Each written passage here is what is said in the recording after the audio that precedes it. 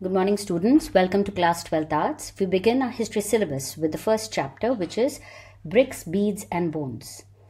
Our focus will be on Harappan town planning. For this,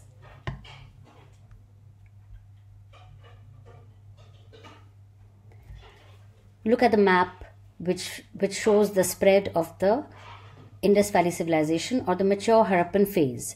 Initially, the name which was given was Indus Valley Civilization because initially the entire sites which were discovered were near to the Indus and its tributaries.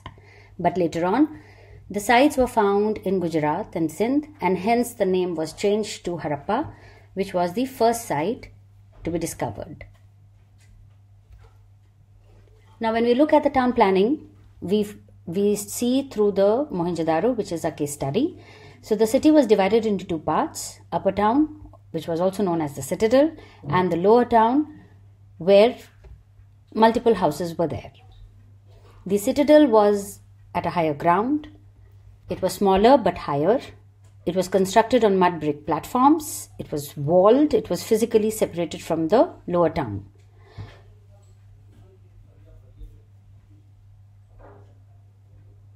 Now see the burnt bricks which was used for the town planning. The specifications of the bricks used and the actual figure which shows that the standardized bricks of uniform size were used, burnt bricks were used. Now if you see this picture, on the left hand side, this is the actual site image of Harappa, and on the right hand side, this is the reconstruction of gateway at Harappa. This is artist representation of Kalibangan, and if you see the citadel and the lower town, it is clearly visible how physically separated both the towns were. Now in the citadel, the two most important public buildings which have been found, one of it is the Great Bath. Look at the figure on your right. This is the actual site image of the Great Bath. On the left hand side, that is the artist representation of Great Bath. This was a tank. It was a rectangular tank surrounded by a corridor on all four sides. Two flights of steps on the north and south led to the tank. It was made watertight by setting bricks on an edge and using a mortar of gypsum. There were rooms on three sides, and in one there was a large well. So the water from the tank flowed into a huge drain. So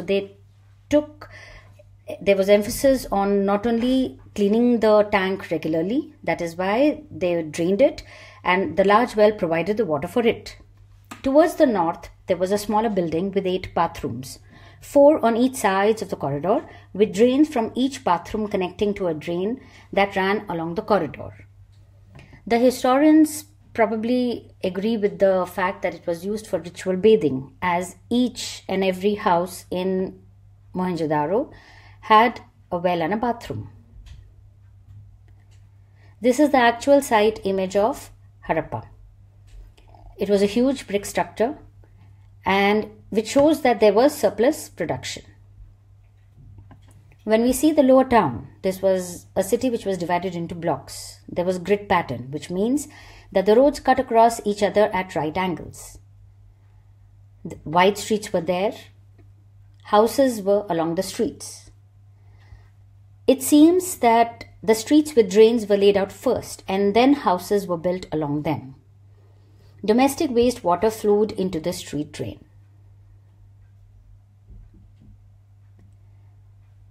Let us see the domestic architecture or the layout of the house. The courtyard was at the center. Activities such as cooking and weaving were done then. Rooms were on all sides.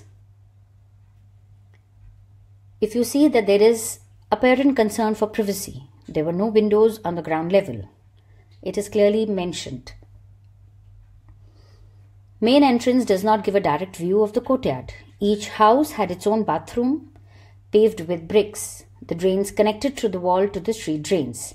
In some houses, remains of staircase are found, which shows that probably they were double-story houses.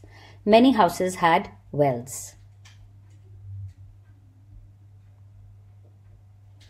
Now look at this figure carefully. This was the bathing platform next to the well.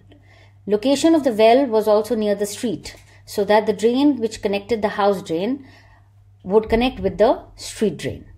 There was a manhole, there was a soak pit, there was effluent disposal.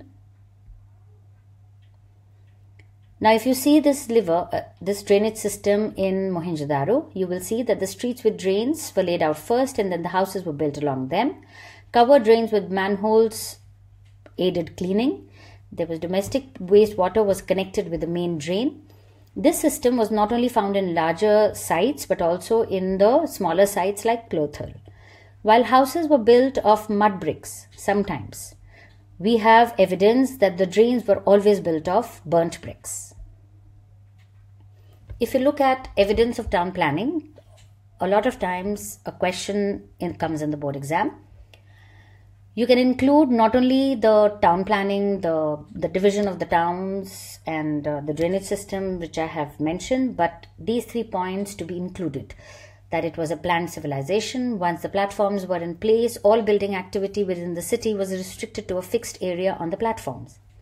Another sign of planning includes bricks which were sun-dried or baked and were of a standardized ratio where the length and breadth were 4 times and twice the height respectively. It is evident that the streets with drains were laid out first and then houses were built along them.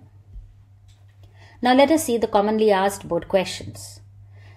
Kindly go through these questions, try and answer them. In case you have difficulty, please kindly contact. Thank you. अब तो मेरे ख्याल में ठीक ही किया मैंने. चलो अब इसको मुझे प्लीज, अब मैं तुम्हें लिंक दे देती हूँ.